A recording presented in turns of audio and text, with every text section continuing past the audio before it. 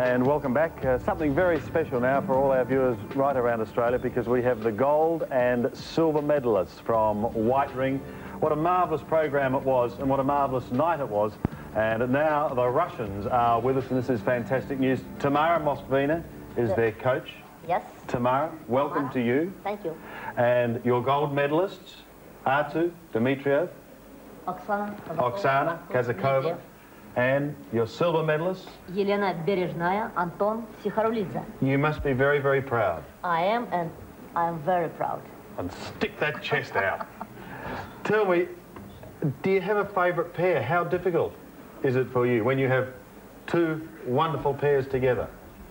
In a way, it's very difficult. In a way, it's very easy. They support each other, they teach each other, and I try just to be different, to have their program different, music different. That's all. After you saw, and I'll ask Anton and Elena too, after you saw their performance last night and you then had to go to R2, what did you think for Anton and Elena? I thought they could do better. They did before better, but they could do better. So I quickly ran to Oksana and Artur and tried to encourage them for their performance. You gave us a wonderful routine, Anton. I guess the disappointment was the end. I don't know what is it. It's just a nightmare. Nothing. It happens with everybody. I mean, it does happen, doesn't it? It's bitter disappointment, but it's something you'll get over. How did you two come together as a pair? Oh, it's a long story. Well, we've got a few minutes in Australia. We're skating with different partners. Yes. And we're skating in one city in St. Petersburg. And Elena skating with Tamara. She was coaching. And I skating with another coach. And in one day, we talk with Elena, speak, and... Bingo. Yeah? Yes, bingo. Bingo. And ask Tamara, maybe do you want to pick up us? And we want to skate in pair together. That's all. Fantastic. Elena, after you had your accident, were there times when you thought, I'll never skate again? No, I never thought like that. You always thought you'd skate again? Yes. I thought I will skate again, and I'll skate now. It's a wonderful comeback, isn't it? Yes. Artur, what about you? You now have 2 gold medals, a silver medal, a wonderfully decorated athlete. Did one gold medal give you more of a thrill than the other? You know, it's completely different medal because it's different time. But... Different partner? Yeah, of course it's different partner. But I think the last medal a little bit more heavy than medal before. What do you mean heavy? Heavy, I mean the job, the work. Harder job? Yeah. Yeah. Not because of Oksana? Not because of Oksana. I mean for me, you ask me. Yeah. I talk about, you know, it's more difficult for me because when I start with Oksana, we start from, you know, like... From scratch. Yeah. Yeah, Oksana, it must have been a great thrill for you, though, to become paired up with a man who'd won a gold medal and a silver medal, and now you've got one of your own. We have them here. Что тебе было тяжело начать с медалистом? Yeah, sure, a little bit heavy, but I think after time, Artur very easy people. Artur, easy man to work with. Yeah. I think it's easy. This is your medal, I think. Yeah. Yeah. Now, Tamara, when are you going to bring them to Australia? As soon as possible, as we get invitation to visit your such lovely, far distant green country. I have never been there, and You can see all those sheeps. Yes, I would like to see your ships and maybe to have a coat made of them. A coat? Yes. Yes, well, we could possibly do that. I want to ask you one thing. What's he saying now? He told me, good morning. Good morning? Yes. Why is the sport, and is it still as strong after the Soviet breakdown? How have things changed for your athletes in your country? After the country fell apart, Yes. it was started to be very difficult to do sport for the younger people. But for the elite, they still survive because coaches work, skaters try to find resources for their improvement.